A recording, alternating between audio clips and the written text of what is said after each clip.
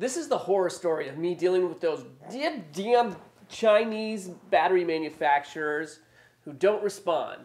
I will be pointing fingers and naming names, so strap in.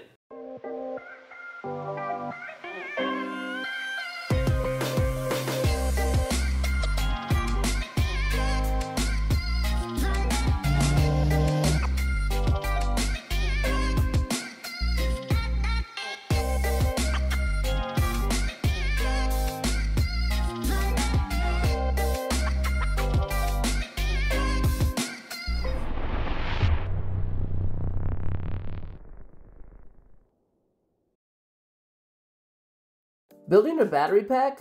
Cool. Me too. So those terminals covered in orange tape, that's where my pack is going to connect to the outside world via 6-gauge wire, which is standard for most 48-volt DC golf carts. But when I went to attach the lugs to the terminal, one of the terminals popped off.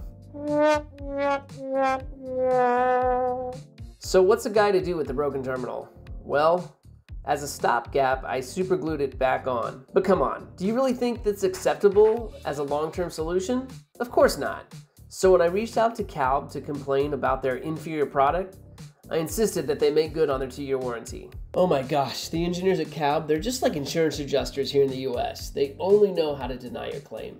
Even if there's no good reason to deny the claim, that's the default answer. Here we can see the engineer's response.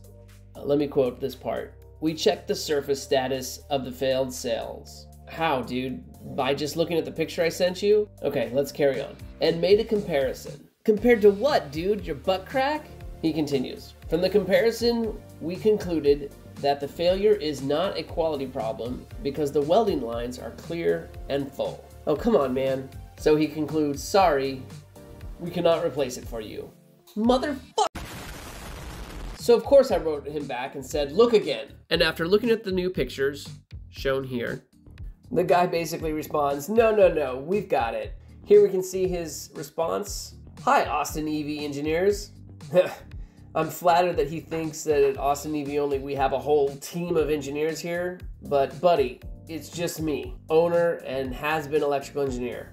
Okay, so anyways, he continues, "This weld is finished by a laser of high energy. The top terminal will then form an ally metal with the metal below. It's reliable and strong enough to withstand the force of 12 Newton meters." Let me see here, 12 Newton meters? That's about 106 inch-pounds of force. Yeah, dude, there's no way I applied more than 106 inch-pounds of force on that. He sends me back my own picture highlighting how it did not fail. Okay, Stone, now I'm pissed. I can see that arguing with someone halfway around the world is not going to get me anywhere, so I decide just to hire a college-age welder journeyman to TIG weld this terminal back on. Well, that was a big mistake, because the battery never charged after that. So into the trash it goes, and I humbly hold my tail between my legs and order a new battery from Calb. So at this point, I reassemble the pack, balance out the cells, and put this EV conversion back into rotation. All seems to be going well until a couple months later I get a call from Literati that the Bookmoto EV won't charge. Oh God, for fuck's sake, what now? Well, this time it's the stock lead acid battery that's causing the problems. Or rather, my setup of this battery that's causing the problem. You see, this is the stock battery that came with this Bookmoto from Italy that is original to this Piaggio Ape 50. So this battery's gotta be at least 30 years old, and it doesn't hold a charge for shit. Because of this, the 12-volt battery is constantly drawing down the 48-volt traction battery. And well, after a month of letting the Bookmoto EV conversion just sit idle, the 12-volt battery completely drained down the 48-volt pack. You see, the way this Thunderstruck charger is designed, one has to unplug and then re-plug in the charger to start a new charging cycle. The charger won't just kick on because the voltage falls below some threshold. At this point, I get Bookmoto back to my shop, I open the pack up again. Oddly enough, I find that the voltage on 2 cells is completely drained down to 0 volts. I mean, the BMS doesn't even register those cells. It counts them as missing. I pull those 2 cells out, and I can't seem to get them to hold a charge. Like, they won't even charge up to 3.4 volts, And as soon as I take the charger off, the voltage quickly falls on their own, just sitting there idle, not connected to anything. And it's after attempting to charge these cells that I notice that now they're terribly bloated. I mean bad. So I write to my friends at Calb again about their well-advertised but rarely honored 2-year warranty. And of course, that motherfucker Stone had this to say. He says, for vehicles, almost all data need to be monitored, recorded. Hold up, Stone, what? I mean, monitored, yes, but recorded? I mean, I don't even know of a BMS in existence today that records voltage for historical analysis. Man, this guy's tripping. Well, anyways, he continues, like voltage, current, temperature, insulating resistance, wait, what the fuck is that?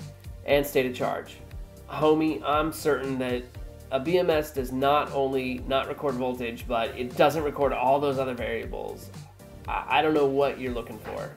So moving on to the next paragraph, I will agree with him on this next point, which is to have the BMS command like a relay or a contactor to disconnect this pack from the system should any single cell voltage fall below 2.5 volts. I did not set my BMS up to do that. I only set my BMS up to sound an alarm / buzzer if any single voltage falls below 2.5 volts. And I guess that's where I went wrong, because this literati sat unattended for almost a month with no one around to hear the alarm because of COVID.